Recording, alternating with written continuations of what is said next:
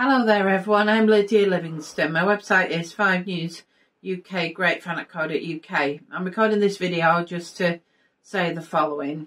At church today I had a panic attack and quite a lot of pain on my diaphragm, and that can result in me giggling like mad and feeling very tearful, emotional and tired afterwards.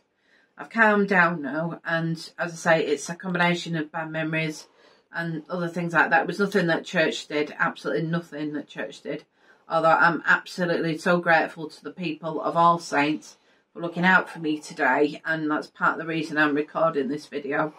We went out for a cup of tea to the bicycle shop afterwards, so I calmed down a bit more, and then we went out to the pet shop, etc.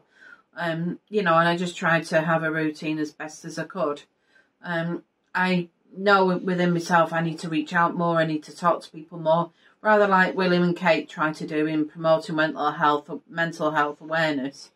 But as I say, I'll take each day at a time. But as I say, I think when you have mental health problems, it can always be a struggle to manage them long term or for the rest of your life. Take care everyone, and thank you, and I hope this clarifies my earlier videos. Take care, goodbye.